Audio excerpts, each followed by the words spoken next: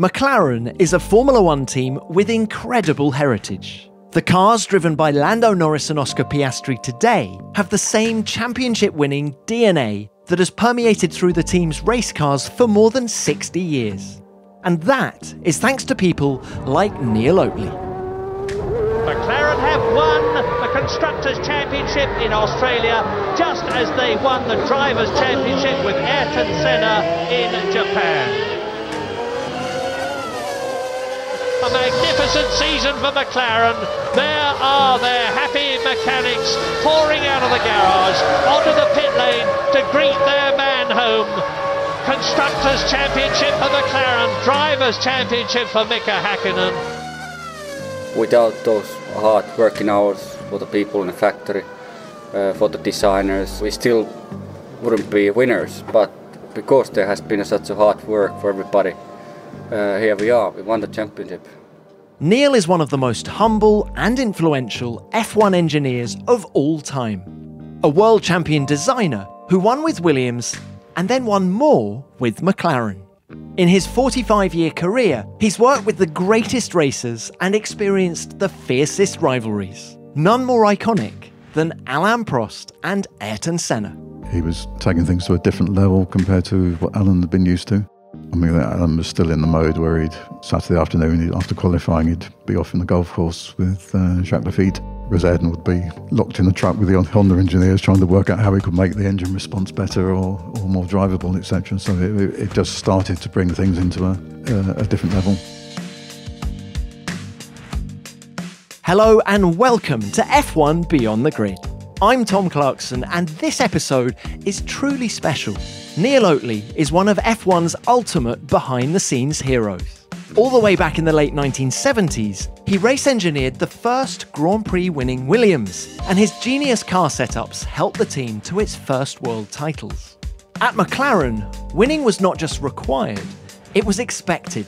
After all, the team won every race but one in 1988. In '89, Neil had a front row seat as intra-team tensions boiled over, and in the following decade, he delivered huge success. Senna, Prost and Mika Hakkinen all won world titles in cars that he designed.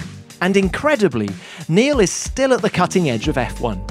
As McLaren's Director of Design and Development, his world-beating wisdom helps to create the cars driven by Norris and Piastri today. Neil's unassuming, he doesn't like to shout about his achievements, but he talks me through the most memorable highlights from his stellar career. He explains how the sport has evolved for both driver and engineer during his time. Plus, you won't want to miss his fascinating insight into what it was like to witness firsthand Prost and Senna's intense rivalry. I hope you enjoy our conversation. Well, Neil, 45 years in the business and you're still at the coalface with McLaren. You're an unstoppable force. Yeah, it's still very enjoyable. You know, I still love the sport, and it's great to still be able to have some involvement. Well, tell us about 2023, actually, because it's been reported in the media that you really are back working on the MCL 60. What's the job? To be honest, it's only a very part-time job, so I've still got a number of other roles which I'm doing, so this is only just a small part of my time, really. But it's just to help mentor and take the load off some of the other key players in the restructured organisation, so Andrea, Neil, Peter and David when he arrives later at the end of this year. Just trying to help where I can without being oppressive in my involvement. With so much experience, just give us your thoughts on the 2023 cars, because if we take Red Bull and Aston Martin actually out of the equation, we're seeing huge fluctuations in performance from race to race across the rest of the grid. Why do you think that is? Yeah, I think the two cars you mentioned are fairly neutral cars, and they don't have many bad points, whereas I think the rest of us have got small problems with cars being inconsistent from different types of corner to another, different speeds. Modern Formula 1 cars are incredibly difficult to drive. They're very sensitive to steering, ride heights, etc. And some people have got the equation exactly right, and others are still struggling a little bit. And actually, you talk about driving. Would love to get your thoughts on Lando Norris, Oscar Piastri. You've worked with so many drivers, many of which we're going to come to in a minute. But what are your thoughts on Lando and Oscar? I mean, both wonderful kids, really. I mean, calling them kids because I'm so old myself. But I think they've both grown up through motorsport for a long period of their lives, and they're very attuned to what a modern driver has to do. Is much more of a scientist than the drivers were 45 years ago. So their ability to pick up on data, learn from it, be able to properly adjust themselves to try and make the best out of the equipment they've got in front of them. Neil, that's fascinating how the job of being a racing driver has changed since 1977 when you first joined Williams. What do you mean by them more scientific now? I couldn't imagine Alan Jones spending hours in the evening poring over the data from the day's running or even sitting in a simulator. So it's a different type of application and a different mindset, I think, of the drivers. But the modern guys, and particularly the younger ones like Lando and Oscar, that's all they've known. It's been there right from the beginning of their motorsport careers, and they're able to adapt, play with their gaming stations and what have you, and use our simulator to improve their techniques and optimise what they've got.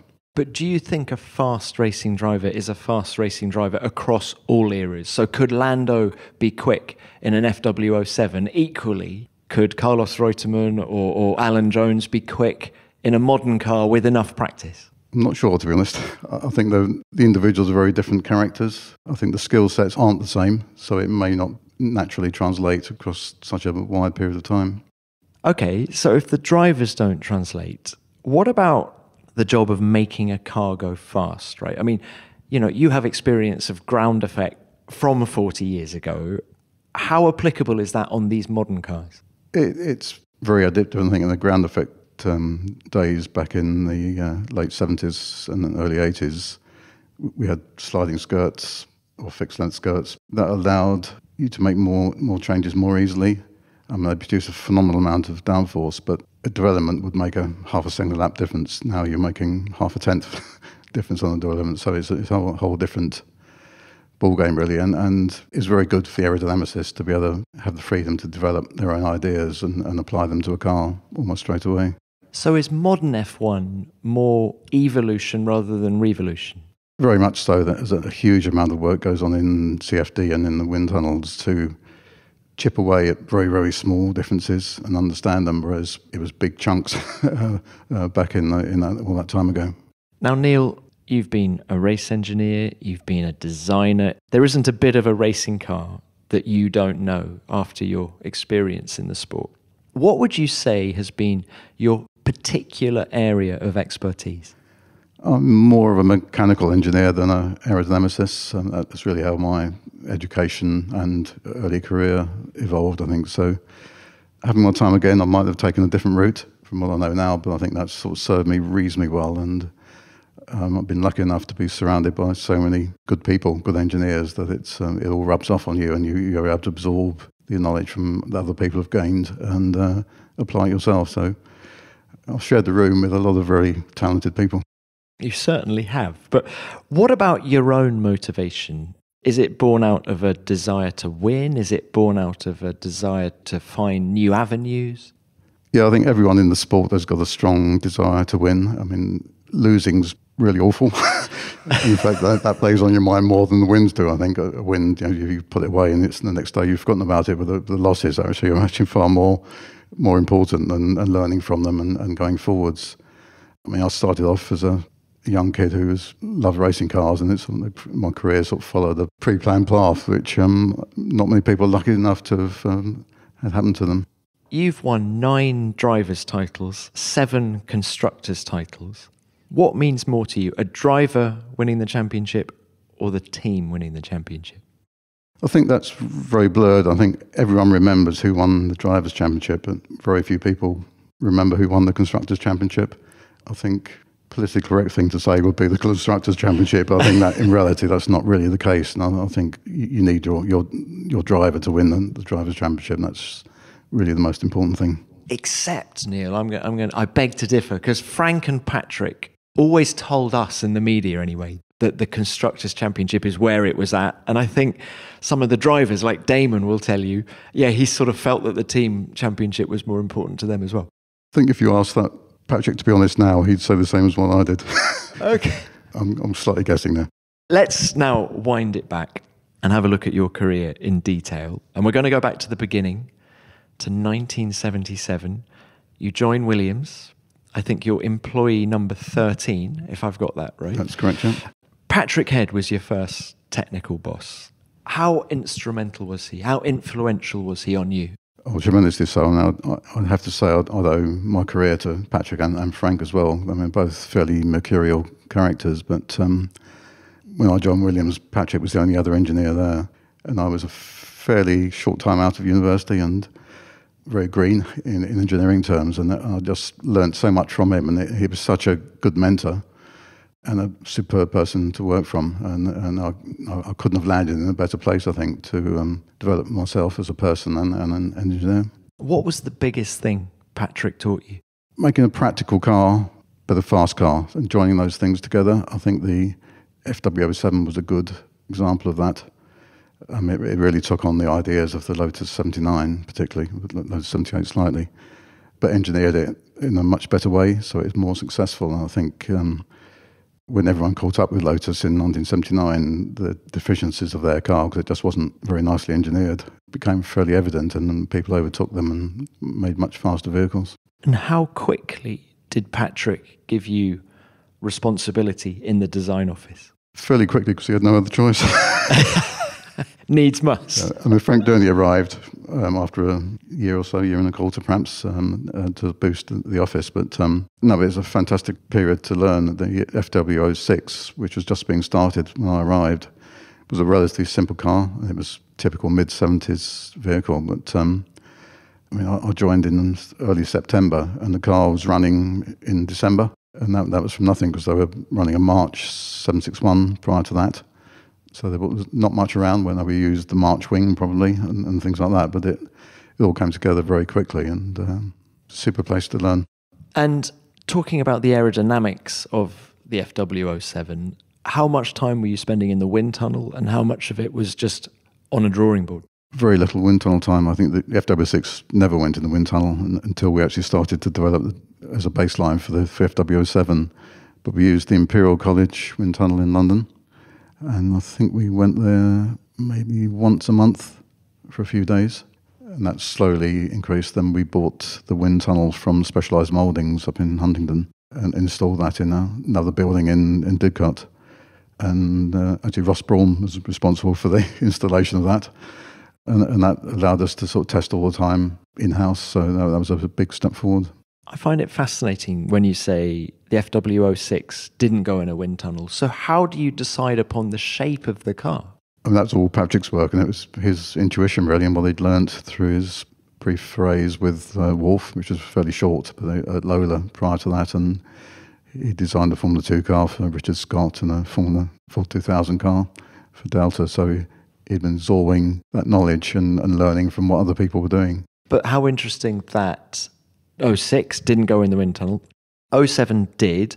Yes, and it looked a bit different, but actually Patrick's gut direction of how to make the car look wasn't wrong. No, it was perfect. We did initial test at Donington, and it had a few slight quirks going over brows, and Patrick thought he'd sort of screwed it up, but in fact he hadn't, and it just took a little bit of tuning to get the car right, and it was very quick straight away. I mean, unfortunately, it arrived a few races into the season and was a little bit unreliable for the first couple of events, so I think if we'd got it ready a little bit earlier, it probably would have won the championship, because it was certainly a lot better car than the Ferrari was that year. Well, I was going to ask you about that. So the wins start coming at Silverstone in 1979. You are, as well as doing everything in the design, or not everything, but working in the design office, you are race engineering Clay Regazzoni. It's the first of Williams' 114 wins. What are your memories of that Silverstone weekend? It was a great day, particularly for Frank, who'd been trying for such a long time. It's probably the only time in my life I ever saw him drink any alcohol or smoke a cigar. The car had been very quick in testing. Frank had come up with some different aerodynamic pieces in the pre-Grand Prix test, and then the car had made a big step forward. Also, we traditionally viewed Silverstone as a high-speed, low-downforce circuit, so we're running small wings, but we actually tried putting them a slightly bigger wing on in the test, and that suddenly made the car really come alive. So a lot of the performance gain was the wing working better in reaction to the underwing of the car. So the car was pretty special by the time we raced at Silverstone. But we were up against the turbo cars, who were obviously very quick. Because those days you didn't have TV monitors on the screen. I didn't actually realise that Clay had actually led half of the first lap until I saw it a few years ago. Because you were never aware of that thing. But we were slightly fortunate because some of the turbo cars had unreliability, and obviously Alain was actually competing very well, but had a small crack in a water pump, and which leaked all the water out and lost him the race basically. So. And how nervous were you at that point that Clay wasn't going to make it to the end? I'm always nervous in races. I think it's always a terrible situation when you're leading the race by a long way and all you think about is what could go wrong. and again, because you didn't have TVs, you had to wait until the car came into view every lap and to know it was still running. But it was leading quite comfortably for over half the race, I think. And so it was a long day, actually. These last few laps took a long time to happen. Obviously, it gave Frank the credibility that he'd been craving for the last sort of 10 years. But how did you feel about that win? Glad it happened, but I think you only remember the wins in a small way, and you remember the losses that really eat away at you. So I think, the next day you're moving on to the next thing, so it doesn't really stay with you so long. But it was the start, if you like, of an incredible end of the year. I think you won 5 of the last 7 races as a team. How did that change the atmosphere inside Williams? A lot, and as you say, Frank had been struggling from 1969 to actually put together a really good racing team in the season. And suddenly we became the team to beat, and over a very short, that almost happened within 12 months. It went from almost nothing to an incredibly successful team. So it did buoy up everyone. It made it easier to recruit people, and the team expanded quite rapidly after that. Allowed us to get sponsors, most importantly, to much more easily. Obviously, Mansur OJ came on board in that period, and it was a wonderful time to sort of very rapid expansion, and it was all handled very well. I think it was very easy to lose sense of yourself if you're expanding too quickly, but it was all done in a very appropriate way, I think, and we moved forward. And how much confidence did you have going into 1980, having had that domination, I think we can call it, of the second half of 79? I think we were very confident. Obviously, you're always worried that other people will quickly catch up, and obviously it was fairly competitive that year, but Alain was on the top of his form. Carlos joined the team that year, and we had a sort of very strong pairing between the two of them for those following 2 years. The FW07 ended up doing 3 seasons. How did you tweak it from one to the next? I think 79 to 80 was a sort of an evolution. It wasn't a massive change. Obviously, there were some regulation changes for 81, which got a bit complicated with the right-height rules and so on, and how people were bypassing them. So that was probably more significant change for 81. Also, we had a fairly unusual step where we switched from Michelin to Goodyear tyres in mid-season, which would be unthinkable now. Why did you do that? That seems an extraordinary thing. Frank was a big fan of the USA and American business, and he thought American muscle would prevail over the small French company from Clermont, and that did cause us some problems. I think the tyres had very different characteristics, and we didn't respond probably as quickly as Brabham did in adjusting the with to suit the different tyres. Carlos was completely dismayed by the change, and I think if you look back, he scored probably 3/4 of his points with the Michelin car than compared to the Goodyear car. We'll be back with Neil shortly, but first, here's something that will interest you if you're into cryptocurrency or have ever thought about it. If you've ever wondered how to actually get hold of the money you put into your digital account, MoneyGram can help. They've got an easy and convenient way of helping you turn your crypto into real cash. There are MoneyGram locations all over the world, and at many of them, you can take money out of select digital wallets and you can put money in as well. You don't need a bank credit card or debit card to do it either. So if you are unsure about how to get access to the money you have in your online accounts, MoneyGram has the answer. Just visit a participating MoneyGram location, and with select digital wallets, you can convert your cryptocurrency to cash and back again. Flex your finances using the only digital wallets with real cash access, activated by MoneyGram. Learn more at moneygram.com/Stellar Wallets. That's moneygram.com/Stellar Wallets. The checkered flag holder is out. I can see the flag of Saudi and the British Union Jack, and Alan Jones takes that Union Jack to win the Caesars Palace Grand Prix. That there is the world champion, actually becoming world champion of 1981. Fifth position, Nelson Piquet, ahead of Carlos Reutemann. The end of an exciting and well worth it Caesars Palace Grand Prix of 1981. Las Vegas 81. I did want to ask you about this race. It's the season decider.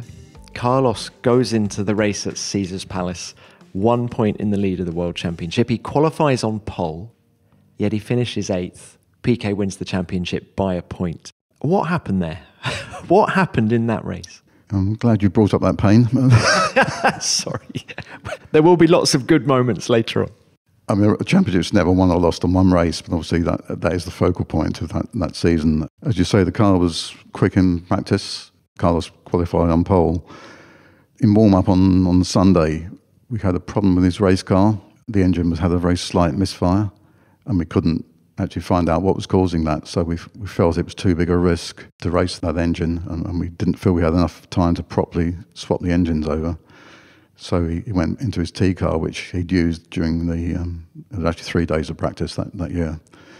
And he was never quite as comfortable in the T car as he was in the race car. I mean, we weren't as adept at making all the cars the same as we would be now back in that time. So the T car wasn't as good a car as the race car for whatever reason, unknown. Carlos said the gear shift was bad, but we stripped it down, couldn't find anything wrong. There's no damage to the gear, so I don't know. And we set up the car, which was my fault entirely, fairly stiff, which was quick on the one lap in practice, and it may have been an error and then not been quick for the whole Grand Prix length. So that all those factors together, Carlos may have, his crowning glory was there for grabbing, and sometimes people do choke a little bit. I don't know. But, what was his mood at lunchtime on Sunday? Not good. Yeah. No, he was very unconfident. He was convinced everything was to go wrong, and sure enough it did. But so Neil, even back then, I'm told by race engineers now that part of their job is not, they're not psychologists, but working with the drivers, helping them feel confident. Were you having to do that day with Carlos? I was trying to, and I think looking back, I probably didn't do a very good job of it, and I'd take more of the blame than Carlos for not winning in that event. It is a recurring nightmare, really. But I think when you look back, you always think of things you could have done better, and I think as a team we didn't massage it. Frank and Patrick were definitely not people for putting their arm around drivers and trying to make them feel better, and that's what Carlos needed. I think he was always convinced that Frank and Patrick didn't want him to win and would much prefer Alain taking the laurels at all the races, which was far from the truth. So I think all those things combined together just tipped the scales in the wrong way on that day. What was Carlos's greatest strength as a driver? He was tremendously quick when everything was pointing in the right direction. He thought about racing a lot, and I think going back to an earlier question, he would have loved today and having that data available. And if he was sat here today, sadly he isn't, he could probably tell you what gear race he was running at every track. But he used to do some strange things, like he'd go out on a Friday practice and he'd be running at 20 seconds, 30 seconds off the pace, and Patrick would be going absolutely livid and shouting at me on the pit wall. But what he would do is split the circuit into 3 sections, drive flat out through the first section, then slow down, think about it while he's going around the rest of the lap, do it again, get it right, then move on to the next section, and then the third section. And then eventually on lap 9 or 10, he would put it all together and do a blisteringly quick lap. So very strange character in many ways, but a lovely gentleman. So after the disappointment of Vegas, we go into 1982. Carlos is still at the team. He finishes on the podium at the first race of that season. How surprised were you that he just gave it up after 2 races and retired? I mean, it came completely out of the blue to me. There was no mention of it at the racetrack? No, absolutely none. And you felt that he was still as committed and as quick in the car? Yeah, and he was very quick. I mean, obviously, Keke joined the team that year and was very quick.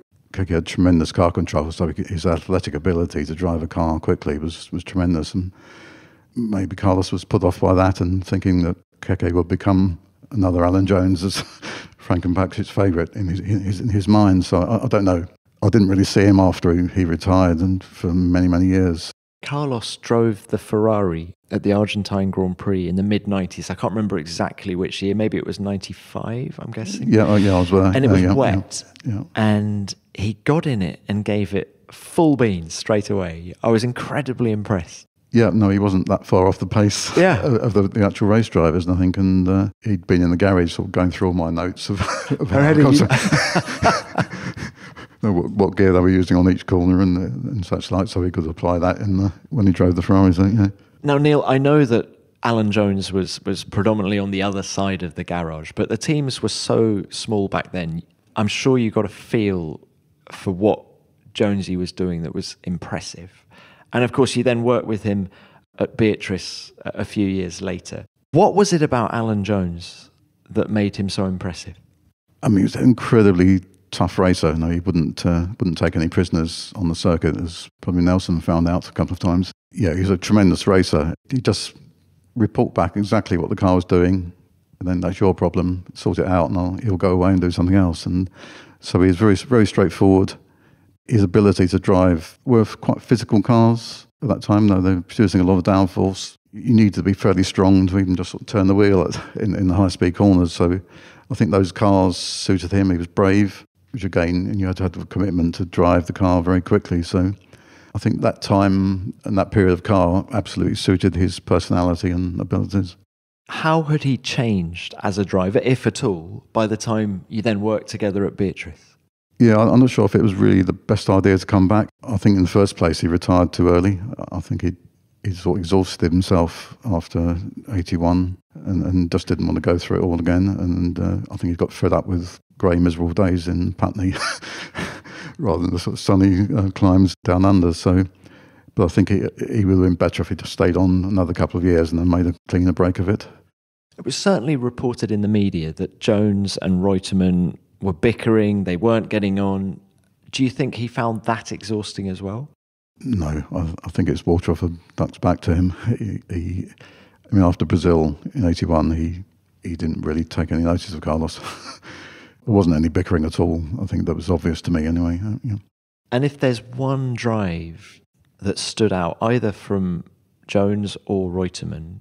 There were many of them. I think one thing that sticks in my mind, which actually wasn't a race, but it was Carlos's qualifying lap in Monza in 1981.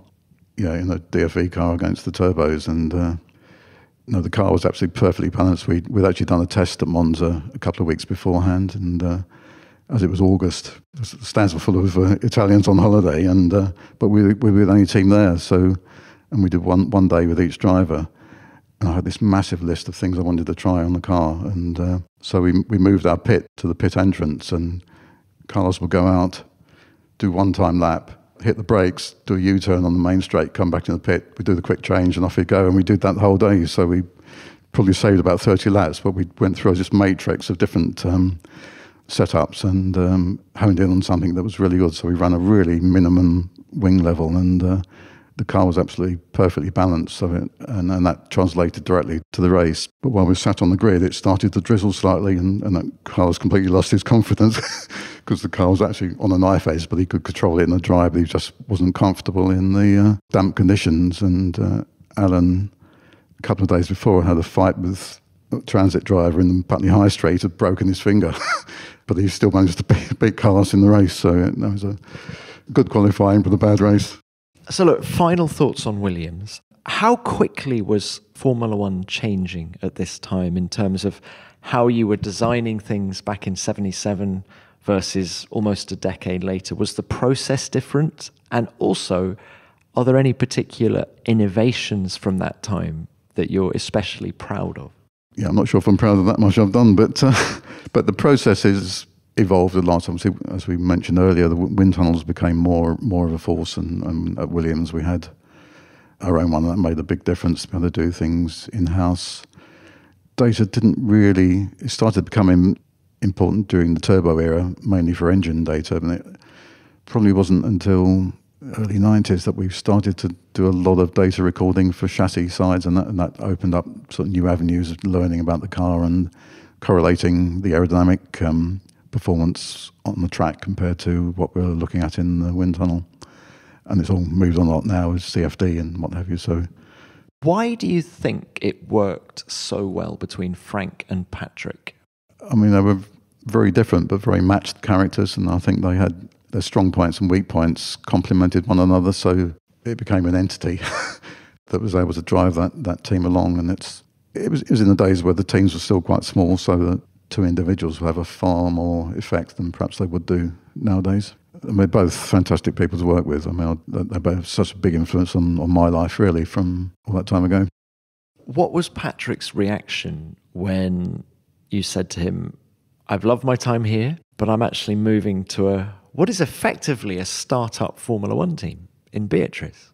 Yes, it was, and he was very disappointed, to say the least, but I think he could understand it. I mean, my motivation was that I'd learned a huge amount from Patrick and did feel very guilty about taking that knowledge away with me, but I felt I'd sort of worked with him for such a long time and learned so much that I wasn't sure about my own abilities, and I wanted to just prove whether I could work without that safety net of Patrick standing over me, being able to correct any silly errors or bad decisions I made. So tell us about the team. So Carl Haas, an IndyCar North American racing legend, wanted to come and do Formula One. He had a good sponsor in Beatrice. He had Ford on board. And when you think of the talent that he had in that team, and I'm thinking of you, I'm thinking of Ross Brawn. I know Adrian Newey came on a little bit later. You had Alan Jones driving one of the cars. On paper, it looked unstoppable. What was the reality? It had the basis of a very good team. Obviously, as you say, it was starting from scratch or evolved out of the Mayer Motor Racing IndyCar team, which Teddy and Tyler had been running. Had quite a few old McLaren people from the 70s who were very experienced and all very good people in their own areas. And I think if we'd had another year, I think it would have all come together. But we struggled a bit. The Cosworth engine was new for that year, and that was still a learning process. And I think it wasn't particularly powerful or advanced as some of the other teams to start with. And I think by August, Ford had decided that they'd rather give the engine to Benetton the following year, which is part of the reason why it fell over. And so it didn't really evolve very much with us. I remember they let Patrick have a special engine in morning warm-up at Monza, which had a lot more capable of running a lot more boost, and it was like 50 miles an hour quicker than Alain. And very quick, but then it blew up before the end of warm-up, so it wasn't actually raced, and then that was the last we saw of it. So Alain wasn't shy at criticising either Ford or Cosworth, and I think the whole thing sort of spiralled a bit. And then Beatrice disappeared, and Carl wasn't that committed to keeping the F1 team going. How frustrating was all that for you? Very exciting. I think there's a lot of really good people there, and you say Adrian had arrived probably in July or August of that year, so he was already working on a design for the following year's car. Do you think the writing was already on the wall at that point, though, that actually it was dead in the water for the next year? It was looking a little bit, I think by September it became obvious that it wasn't going to be straightforward if we'd carry on or not, and they fairly quickly disappeared. So, it was when we got back from Australia, it was locking the door and going off to pastures new. And Neil, what were you thinking at this point in terms of your career and what to do next? Yeah, I hadn't really thought about it until things started looking a bit dodgy, and almost by incredible coincidence, I got an approach from McLaren almost exactly the same time, so there wasn't really a long period where I was really wondering what the hell I was going to do in the futures. The commitment to stay in motorsport, you didn't want to suddenly start designing road cars. You knew that you wanted to stay in Formula One, or was it, did you consider a move to IndyCar? Or? No, Formula One's always been my primary love in racing, and in competition cars have really where I've always wanted to do. I didn't really have any desires to work in road cars or such like. So luckily, things have allowed me to do that for quite a long period of time. This episode is sponsored by Athletic Greens. Their AG1 nutritional drink has become part of my routine. I started taking it because I needed a reliable multivitamin that could help keep my energy levels steady and my immune system strong. And as you know, I travel a lot, and one of my biggest fears is feeling under the weather when I'm away from home. That's why I'm always keen to fuel my body in the best way possible. Race weekends are pretty busy with interviews, press conferences, and loads more to do. But AG1 is so easy to take. I just put 1 scoop of AG1 into a glass of water, and it gives me 75 high-quality vitamins, minerals, whole food source superfoods, probiotics, and adaptogens. It feels like I'm doing something good for my body, and it's made of only the best ingredients. You won't find any nasty chemicals or artificial stuff in here. It contains less than 1 gram of sugar, and it tastes nice as well, which isn't always the case with these things. And better still, it's cheaper than buying all of your supplements separately. Not only has AG1 kept me feeling good while travelling, it's got a ton of other benefits as well. It helps to support gut health and the nervous system. It helps with sleep, recovery after exercise, and can help sharpen your focus if you ever suffer from brain fog. Adding AG1 to your daily routine couldn't be simpler. Just take it in the morning when you wake up or mix it in your water for when you leave the gym. It's a small micro habit with big benefits. And just one thing you can do every single day to take great care of yourself. So reclaim your health and arm your immune system with convenient daily nutrition. If you want to take ownership of your health, today is a good time to start. Athletic Greens is giving you a free 1-year supply of vitamin D and 5 free travel packs with your first purchase. Go to athleticgreens.com/F1BTG. That's athleticgreens.com/F1BTG. Check it out.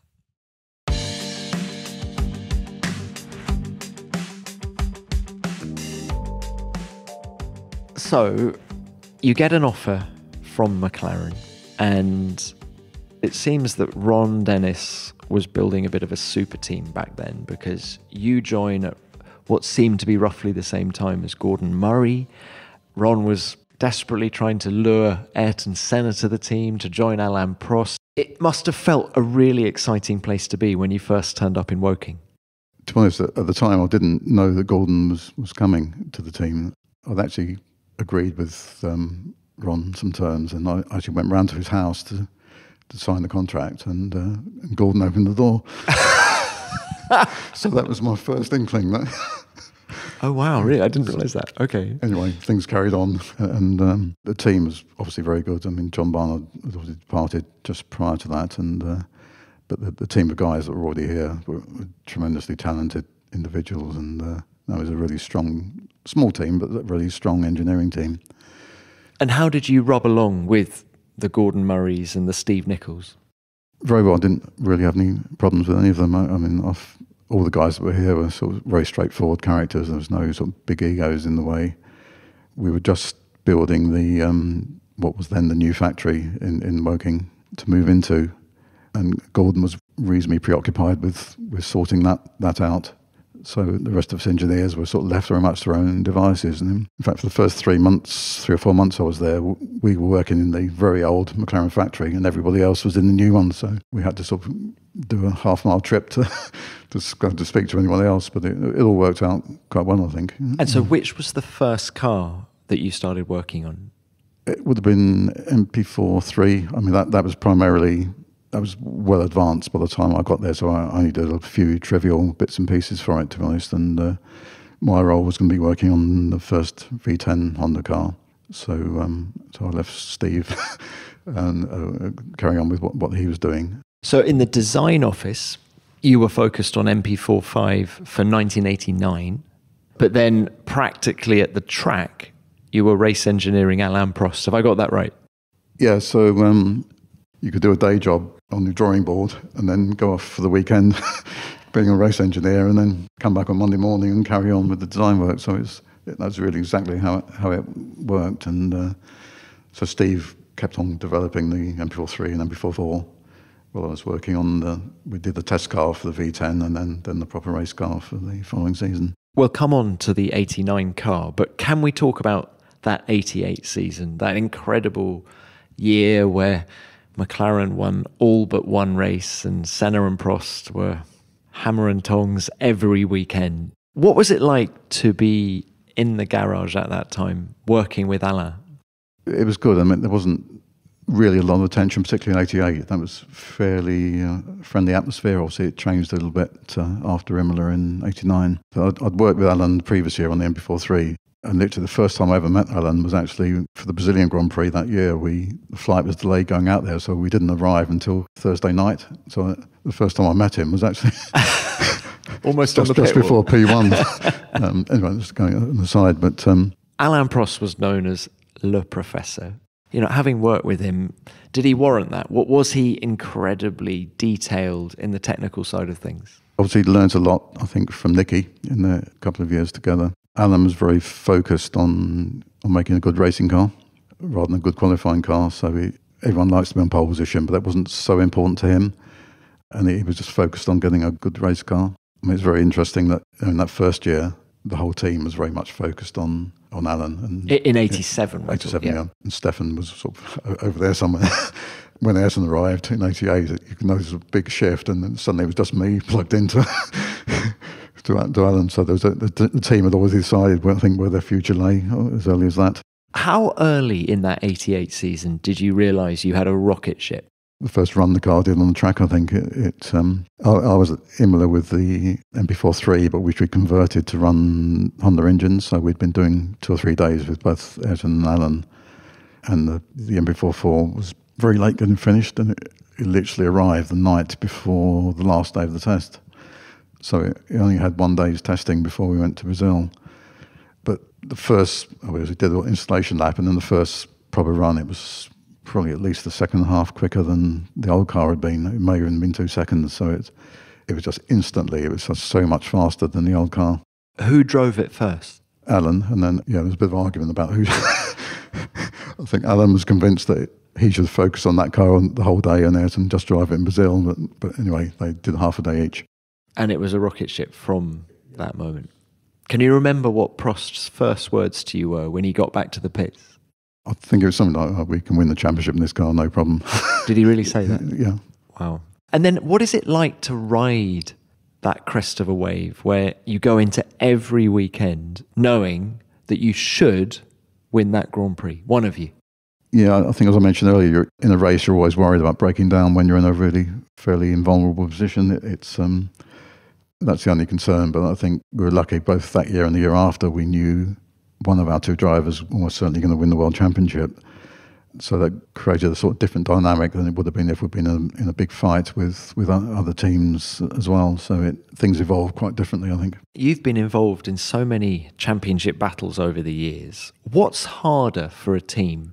An intra-team battle between your 2 drivers or an inter-team battle where one of your guys is fighting someone from another team? Well, I'd say definitely fighting another team because it's your responsibility to make a vehicle that's capable of beating the opposition. And the 2 drivers' setups rarely deviated from one another because it was basically fear, I think, that they would, if they took a different direction on setup and actually made it worse, then the other guy would get an advantage. So we were just tweaking little things on setup. It wasn't any big changes, and all they were doing was looking across the garage at what the other guy was doing. So it was very different.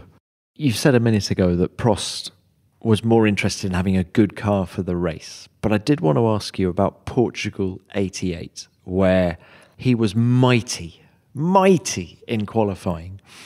And tell me if I'm wrong, but I think he got changed into his jeans mid-qualifying and then stood on the pit wall just to annoy Senna. Is that true? That's absolutely true, yeah. He was phenomenally quick, and literally, I think half an hour into the session, he went off to the truck, got changed into his civvies, and just leant on the pit wall looking into Ayrton's garage. Beat that, which of course he didn't. But how good was that lap? Why was Prost so mighty that day? On his day, Alain could be very, very quick, but I think also Ayrton had a slight problem with his engine settings, so there may have been a slight detriment to the performance of Ayrton's car, which helped, because there was a reasonable difference in Jerez as well, but nothing like as it was in Portugal. Yeah, and I think he just wanted to sort of touch his nose against Ayrton. And yeah. Early in the race, Senna veers towards the pit wall with Prost on his right-hand side, almost putting Alain into the wall. Was that the first time you saw anything particularly aggressive between those 2? Yeah, I think it was, to be honest. It may have been partly as a result of what Alain did on the previous afternoon, to be honest. And yeah, I think it had been pretty amicable year up to that point, and then that did create a little bit of tension, which obviously then bubbled over 6 months later in Imola. Do you think that was the first time it got awkward? And that I think so, yeah. Okay. And was Ron good at dealing with those two in those situations?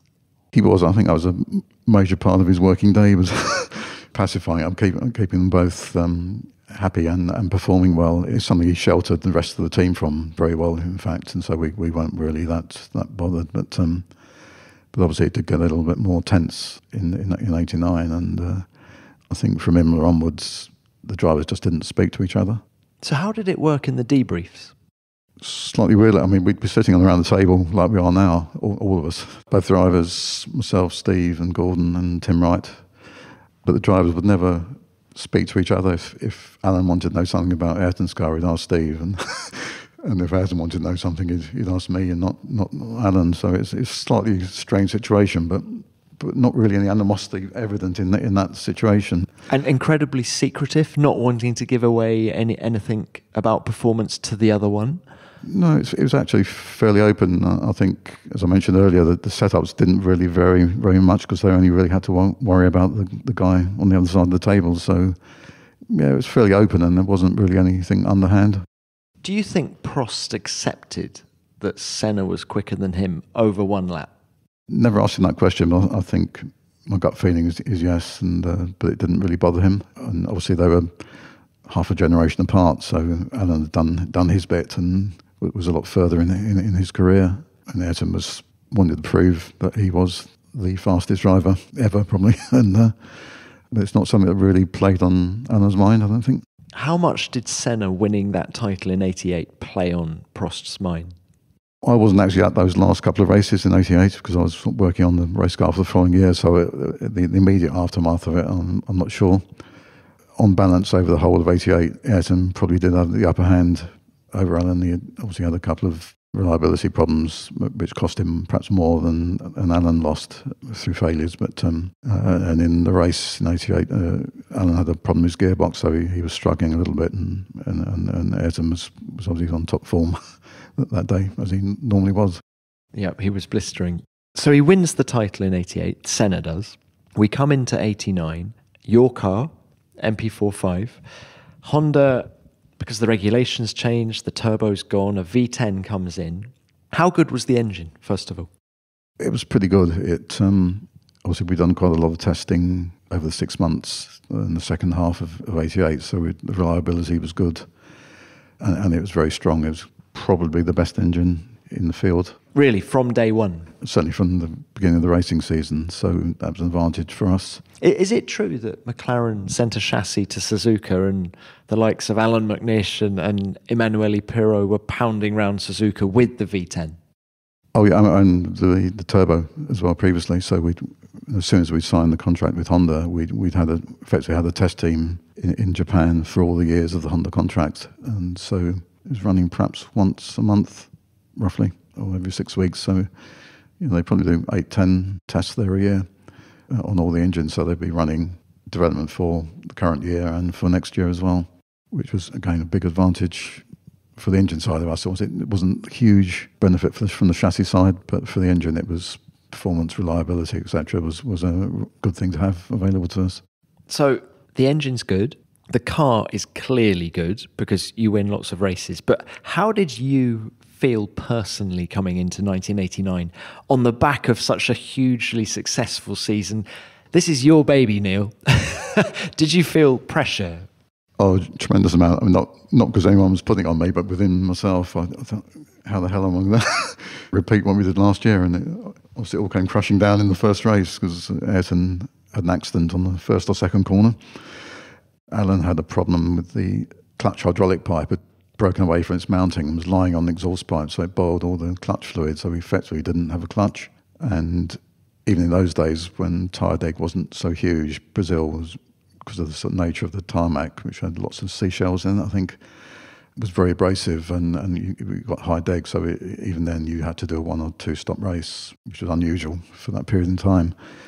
And And as tyres were going off and off, and we kept screaming on the radio to come in with what we planned to do was just track the car up, give it a boot full of revs, and we just drop it off the jack so we could take it off. But he didn't believe that would work, so he just refused to come in. So he just did the whole race on one set of tyres, and so we obviously dropped down a few positions. So, he should have won if the clutch had been working, but we didn't. So. And of course, Nigel Mansell completes his first race distance in that Ferrari to win the race. But you must have been confident, though. You'd seen enough performance from the car in that race. We did. Also, the Ferrari was reasonably competitive as well. As you say, it had a lot of reliability problems, but they obviously come on top of those. So on some circuits they were good, but not consistently. Williams was good again on some circuits, but not others. So I think our car was reasonably good for most locations that we raced on that year. And after Imola, after the deal that they weren't going to overtake each other before the first corner, and Prost felt that Senna had overtaken him unfairly. Yeah, I think there was a lack of agreement as to whether Tossa was the first corner or Tamburello or the one that comes after that. I can't remember what it's called, Villeneuve, I think. And so that was really the... Did you ever worry that when they started to not talk to each other and their relationship became an issue, did you worry that this rivalry could end up losing you the championship? Not really, because I think they both behaved themselves on the circuit. Obviously, perhaps Suzuka was a slight negative to that comment, but... This is the opportunity that Senna's looking for, and he's going through. Ouch! Oh my goodness, this is fantastic. They meet. This is what we were fearing might happen during the race, and that means to say that Prost has won the World Championship. Alain Prost, World Champion of 1989. The problem with Ayrton, he can't accept not to win, and he can't accept that somebody resists by an overtaking maneuver. And I learned a lot this year, especially on the human side. But to be very honest, I'm quite happy to leave, because I think it becomes absolutely impossible to work with Ayrton, and that's a good end of championship. So Suzuka, they're coming into the chicane. If you haven't seen it, have a look on YouTube. And Senna dives down the inside of Alain to try and go for the lead of the race, and they end up colliding. Prost's out of the race, etc. What happened after the race there in terms of what internally? What were people at McLaren thinking about that accident? Yeah, I think, to be honest, probably I was an exception because I was working on his car, but I think that the team, as I mentioned earlier, that sort of migrated across the garage to Ayrton's side really, and obviously there was a lot of legal wranglings with the FIA and such like after that, and whether Ayrton should have been disqualified or not, and the team were sort of trying very hard to make sure that Ayrton got that win back. I think directly after the race, I can't remember if I actually saw him, because he didn't come back to the garage immediately. He went off to the FIA stewards and was there for a long time, and obviously we were off to the airport fairly soon after the race. So I don't think I actually saw him probably even until we got to Adelaide. But yeah, I think the team really wanted Ayrton to win and carry the number one plate the next year. Yeah. By this time in the season, you knew that Prost was off to Ferrari as well. I'm guessing that that's the worst place that he could have gone in the eyes of Ron Dennis, at least. That's a pretty true comment. I think, yeah. Obviously, Ferrari are very strong, and they were always a big rival to us. So, did you think of joining Alain in Maranello? I know Steve Nichols went with him. Did he try and take you as well? He did mention it to me, but I didn't really have the appetite to do that. I mean, I was very happy within the McLaren organisation, and thought ultimately we would do a better job than Maranello would. Well, as it panned out. But what must have been a really interesting journey for you is that you went from working with Prost, of course, still in the design office, you're still designing the cars, but in terms of what's happening at the racetrack, you then jump onto Senna's side of the garage. How welcoming was Ayrton? Ayrton was always very friendly, and I don't think he viewed me as a real enemy, and he was just on the driver level. I think perhaps that. Even when Alain was at the team, yeah, exactly. Yeah. And how different was it working with Senna? Fair bit. I mean, also I'd done testing with him previously, but not races, and he was a lot more intense. He's playing over setups with the car and also the engine. He was taking things to a different level compared to what Alain had been used to. I mean, Alain was still in the mode where on a sort of Saturday afternoon, after qualifying, 2 hours later, he'd be off in the golf course with Jacques Lafitte. Whereas Ayrton would be locked in the truck with the Honda engineers trying to work out how he could make the engine response better or more drivable, etc. So it just started to bring things into a different level. Is it true that his power of recall was incredible? Very much so. I think like a lot of really top drivers, they drive incredibly quickly, but still have a large percentage of their brain available to think about what they're doing and how they can make the car faster and what it was doing at every moment on the circuit. I think that perhaps came to a fore with the active ride car in '93, where we could tune it almost yard by yard to suit the different attitudes that the car was taking in different corners, high speed, low speed, etc. And interesting that you mentioned that 93 car, because the Formula One folklore would have you believe that the FW15C, the Williams of that year, was the most sophisticated car in the history of Formula One, etc., etc. But your active ride on that McLaren, I read somewhere that you designed it in 2 or 3 months. Is that true? And how good was that car by the end of that year? Yeah, it was, what you say on the timescale is absolutely true. And in fact, I think that year Ron was convinced that Honda could be persuaded to carry on racing. So we got to October and we honestly didn't know what engine we were going to fit in the car. So we were designing it not knowing whether it's going to be a V8, V10 or V12. And the Cosworth deal, the full deal was done, I think, by the end of October. Fortunately, Cosworth had given us a few drawings that we could start working on just prior to that. But that was one thing. And we'd had an active ride project with Honda running for a couple of years, but it was incredibly complicated, more akin to the Lotus and Williams systems. Then that disappeared, so we had to do something quickly. And what we went for was just an active ride height control system, which was very, very simple. Pat Fry and Giorgio Ascanelli worked on that, and as you say, it came together in 2 to 3 months and was just ready in time to run on the car when it first ran at Silverstone at the beginning of '93. And you honed it. And do you think in the second half of '93 you had the best car on the grid? Yeah, I think we won a couple of races in slightly unusual weather conditions at the beginning of the year. But the car was still reasonably competitive, but it was still quite a lot slower than the Williams. I mean, at Donington, it was a second half, 2 seconds off the pace in qualifying, but a bit better in the race. But we still had a valve spring Ford engine until the race after Hockenheim. And then we had the pneumatic valve spring engine, so that was quite a big step forward. But we kept tuning the chassis. The suspension system got more and more. The components were still very much the same, but how we used it became more complex. In Monza, we added power brakes, which was fairly novel, and that made quite a big difference to our performance. So I think by the time we got to the last couple of races in Japan and Australia, the car was as good as anything else on the grid, but the whole grid has all closed up quite a bit by that time. How did Senna react to all of the developments you put on that car? Because, perhaps the fastest driver on the grid would want it to be as basic as possible, the formula, I mean, for him to show his brilliance. Did he welcome these developments or did he... Oh, yeah, very much so. And he loved playing with the suspension system with Pat and Giorgio and honing it to suit what he wanted the car to do at any moment on the circuit. So he used to spend hours working with it. The debriefs got even longer. And then they spent hours and hours afterwards. And I think he loved all that. So loved it, but do you think he thought Formula One was going in the wrong direction in terms of driver aids? I don't think so. I mean, I think it depended on what other people had. That's one downside, is that different teams could accelerate their developments in different areas. Perhaps traction control he wasn't so keen on if that was more of a direct driver responsibility, if you like. And we also had the Lambo engine that year as well to play with as well. Yeah. Yes. Gosh, there was a lot going on at McLaren that time, wasn't there?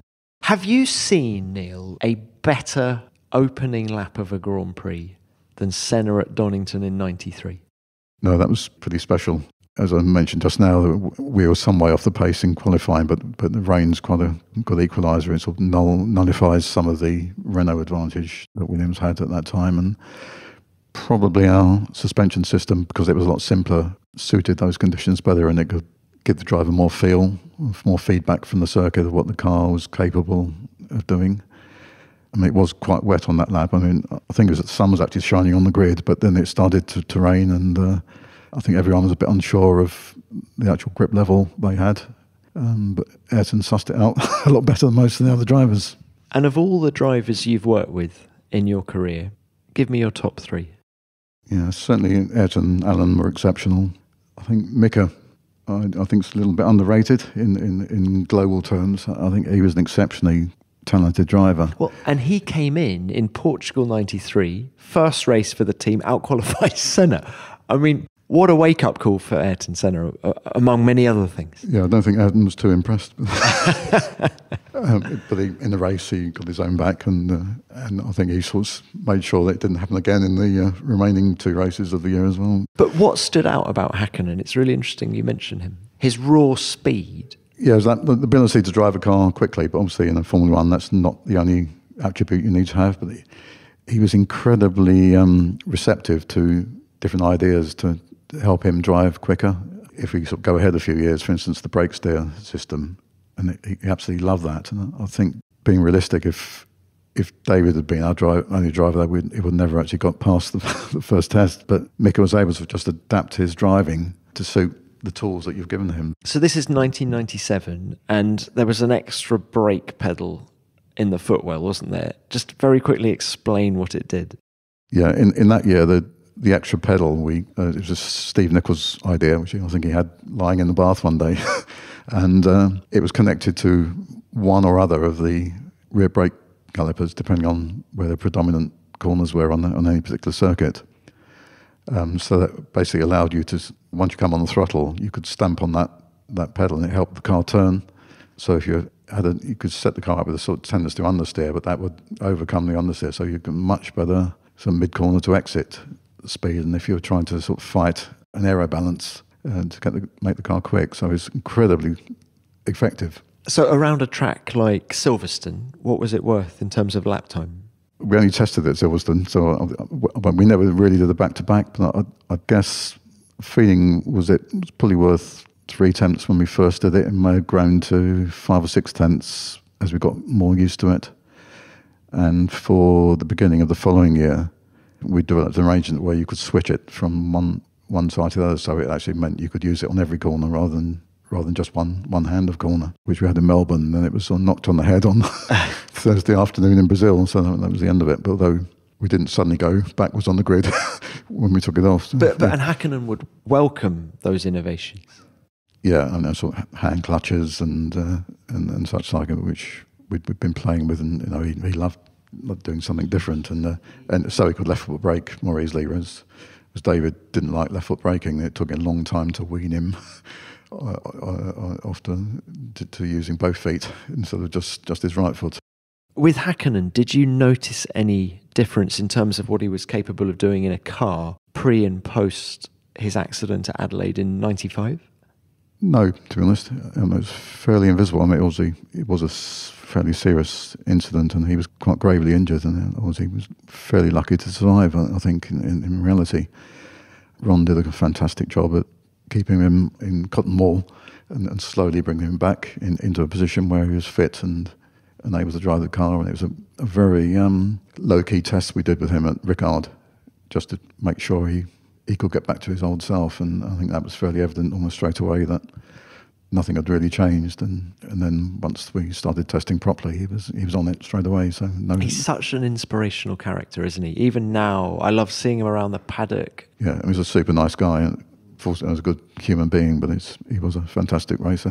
And in Miami this year, just seeing him talking to Jeff Bezos, Mika was charged with showing Jeff Bezos around the paddock, the Amazon boss. And I was watching him, and he was enthusing so much about Formula One. So he's been involved in F1 as a driver, is he now an ambassador, and he still really loves it. Yeah, I don't think he was ever a really sort of technical person, but he just loved the thrill and driving a racing car and being able to maximise what he could personally get out of it, and relaying that back to the engineers to move on to the next step or help him to go that little bit quicker. How much does it help you as an engineer to have a driver with a technical bent? I mean, is it helpful if they start meddling with what to do with the car, or do you actually just want basic feedback, leave the technical stuff to us? Probably the latter. I mean, it's not something I'm particularly directly involved in, or haven't been for some time now, but I think a driver just reporting what's happening and not trying to engineer the car himself is always preferable, I think, to any race engineer or designer. Yeah. Now, Neil, I've had you for so much time. It's been wonderful to talk to you. I did want to just run a couple more things past you. One is that I know some people listening to this will be fans of the DRS, the drag reduction system. There will be some people who are not fans of it, saying it's a gimmick and, gosh, I wish it hadn't been introduced. And I think, Neil, tell me if I'm wrong, that the sport has McLaren to thank for the DRS system. And it all goes back to the F-duct of 2010. Look, tell us about the F-duct. What was it? Because, of course, the following year, the DRS system was introduced by the FIA. But how innovative was that F-duct? Very. I mean, that came out of the blue. I mean, I think in the aero department, we've got a mad scientist who completely fits the bill, if you were trying to think what that might be. But he came up with the idea, and it was a fairly complex system. I think obviously a lot of people did similar things during that season, but I don't think anyone actually twigged what we were actually doing with it, and it was very effective. And I think it's worth probably 15 k's on the straight. So stalling the rear wing, is that? Yeah, exactly. Yeah. So as you say, it was very similar in end result to what DRS did and is still doing. But it was a great advantage for that car, and obviously, unlike DRS, we could use it everywhere that we wanted to, and it was very safe because it was a driver's elbow operating it, and it was very simple. I don't think we ever had any instances where they forgot about it and accidentally triggered it. Yeah. Do you think, in all your experience, that so often Formula One, at least from the outside, looks an incredibly complicated sport, but is it invariably the simple ideas that are often the most effective? I think so. You say it's a very technical sport, but you still rely on the ingenuity of individuals to think of things that nobody else has done, and gives you an advantage, and it's fantastic when it does happen. And of course, Lewis Hamilton was driving for you when the F-duct was on the car. Lots of fans of Lewis out there listening to this. How much did he love the technical side and welcoming new ideas like an F-duct? Making use of any tools you give him, Lewis was very, very quick at being able to exploit them very well. We had the F-duct on the car almost right from the get-go on that car in testing, but it was a bit troublesome to get it to work properly initially, so there were a lot of late nights in Barcelona trying to get the thing working properly, but once it worked, which was obviously prior to the first race, it was fantastic. So there's some great engineers working on it, very practical people, and the driver being able to exploit it properly. But I think it's a fairly straightforward thing. If you can suddenly get 15 k's on the straight, you're not going to turn that down very easily. And what impressed you about Lewis, just as a driver? Was it his sheer speed? Was it his ability to think of everything whilst driving? I mean, his sheer speed was fairly evident. I mean, he obviously had a couple of years in the sort of junior formula with us just prior to that, and done exceptionally well. I mean, he had a few events where he'd made mistakes and ended up in midfield and was able to just overtake everybody. So his talent was fairly obvious right from the word go. I still don't think there was a complete conviction that he was ready for Formula One when we signed him, but it almost was a sort of force majeure situation. So he joined us, and also I don't think anyone quite expected him to be so instantly competitive. Nice start by both the McLarens. Look at Kubica attacking Hamilton. We've got yellow flags at the back. Hamilton's had some manners put on him by Kubica, but he comes round the outside. He's also got round Alonso. Stunning start by Lewis Hamilton up into third place. Raikkonen pulls away. Hakefeld's after him. Alonso now has to get past Hamilton. What an amazingly composed start by Lewis Hamilton. Going around the outside of Fernando Alonso in the first race. Yeah, and he was effectively as quick as Fernando, really, from Melbourne onwards. And I think Fernando was one of those key figures that didn't expect to see that, unfortunately. Yeah. And do you think there were these intra-team rivalries, Jones, Reutemann, Senna, Prost, Alonso, Hamilton? Is there a common link to all of it? Is it just competitiveness? Is that actually the cause of all those problems? sheer will to win? I think so. There's slightly different reasons for all those cases that you just mentioned.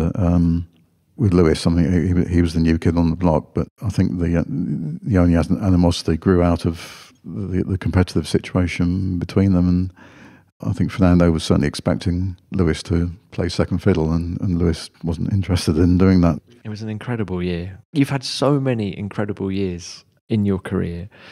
When you look back at it all, Neil, what was the most enjoyable period for you? I think they've all been enjoyable for different reasons, but I mean, the early years at Williams were very good just because I was just learning the trade, and it went from a back end of the grid team to a front end of the grid team in such a short space of time. Coming to McLaren was a whole different setup, and that's evolved so much. I mean, it's a very different team now than it was years ago in sort of 86, so they're all good periods, but for different reasons. Yeah, obviously the last few years haven't been the best for us, but there's a fantastic group of people here that we're hoping to sort of let off the leash, get their confidence back, and really pull us through into a more competitive position during the season. Bringing it up to the here and now, the wind tunnel is about to come on stream. The new technical regime, when David Sanchez comes on board at the end of the year, is about to hit the ground running. I mean, do you feel this is an exciting time for McLaren now? Does it remind you of another period where you were just about to go boom and blossom? I think so. I think everyone's very, very excited about moving forward from where we are. We've been in some dark times in the recent past, not least in Miami, but the confidence is coming back to everybody. People aren't worried about making mistakes. We're trying to encourage all the younger guys to use their talent, which is fairly obvious, but in a way that's more productive to the team, and have belief in their own abilities, because they're all fantastic people. And is now a good time to be an engineer in Formula One? Because it seems to me that all the teams are now making money. So suddenly there aren't just 4 teams with the potential to lure a big engineer somewhere. There are lots of opportunities now up and down the grid. Yeah, there's a tremendous amount. I mean, all the teams have got very large engineering departments. And I think as we started off the conversation, Williams had 2, which was a fantastic way to learn, because by default, you had to get involved in everything on the car, which is someone joining today tends to get specialised very early in their career. We do try to move people around in different roles, but that's not always that straightforward to do. In some ways, it's difficult for the guys coming in now to get that experience in different areas. But do you think that's important? I think so, yeah. What, just to get a perspective on what the whole car is doing, even if your expertise is gearboxes? Yeah, I mean, they're all engineers, so you ought to be able to turn your hand to any aspect of engineering and still make a good job of it. But having those different inputs directly to you rather than bothering secondhand, I think is a great advantage. So the more we can do that, I think the better for everybody, and the better the team will be. Exciting times ahead for McLaren. They're very lucky to still have you, Neil, and thank you very much for your time. It's been great to chat. A pleasure to talk to you.